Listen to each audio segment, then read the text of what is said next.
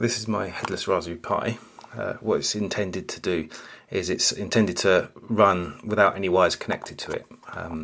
You can connect wires optionally if you want to, or you can run it from a standard power supply. But it has batteries connected on the back, so in here there's 6 AA batteries.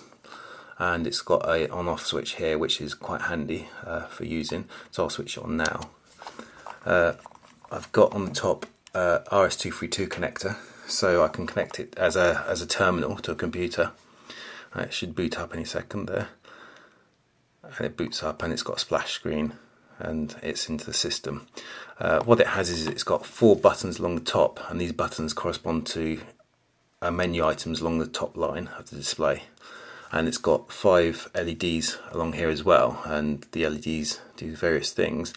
The end LED here is for indicating critical situation. This green LED says that the system's running fine and there's no issues. Yellow LED, which means the system's getting a bit busy. Red LED means we're under quite a lot of load here.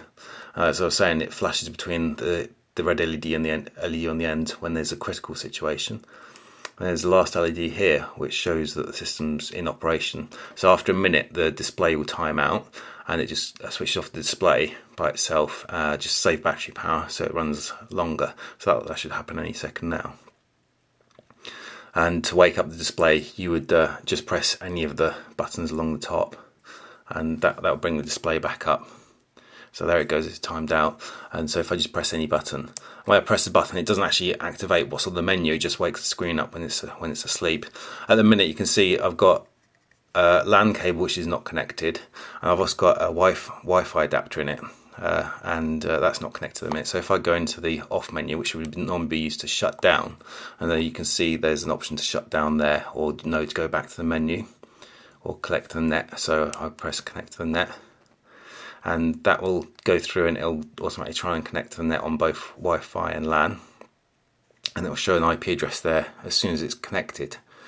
And then after it's connected, after a little while, you'll see the date and time go from 1970 to the current date and time using the NTP server.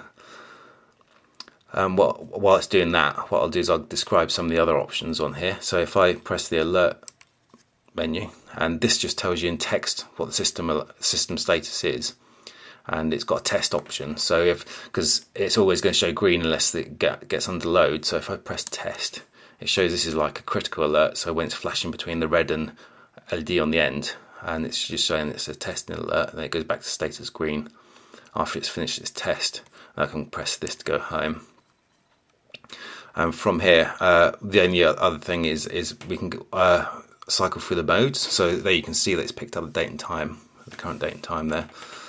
I can go through the different modes. So the first mode is displaying the IP addresses that we're connected to, which is handy because if it's a standalone system and there's nothing connected to it, now you can immediately see what your IP address is, and you can secure shell to it, or you can VNC to it. So I press the mode button, it goes and it shows us the system temperature, which is quite handy as well.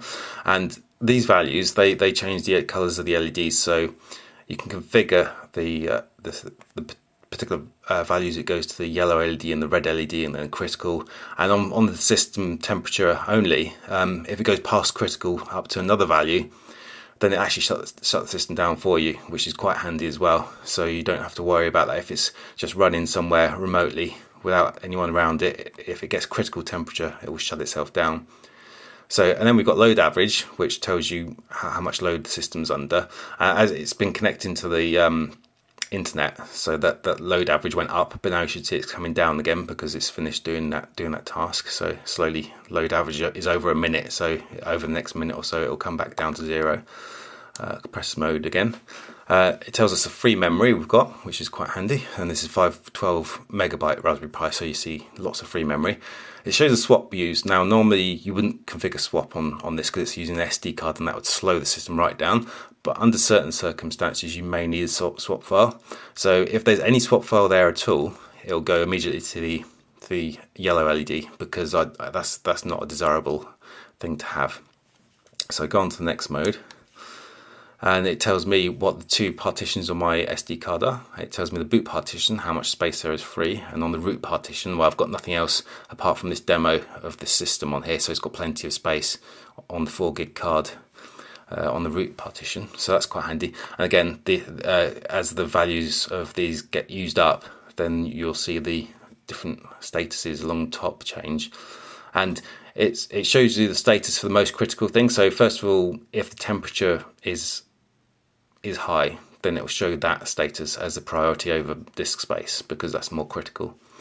So I'll go to the next display, and it shows, as any Linux admin knows, the uptime is a really nice feature, as on Linux systems you tend to get lots of uptime, so Linux admins tend to brag about how much uptime their systems had, whereas Windows people, they don't tend to talk about uptime so much because it's not so good on Windows systems.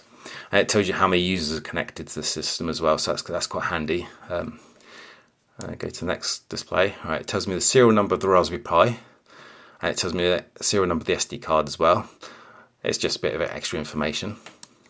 The next one tells me the host name of my device. So rather than connecting by IP address, I could connect from host name. So that's some information there. And it tells me the version of the operating system I'm running. I'm running Arch Linux, and I prefer Arch Linux because it's a lot lighter and it's a lot faster.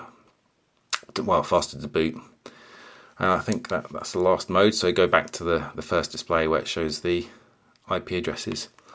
And so that's a nice handy project for just running things like servers or anything remotely without having to connect keyboards. And what I'll do finally is I'll switch off by powering down, and that's a handy option to have as well, so that I can power down the device without having to connect to it.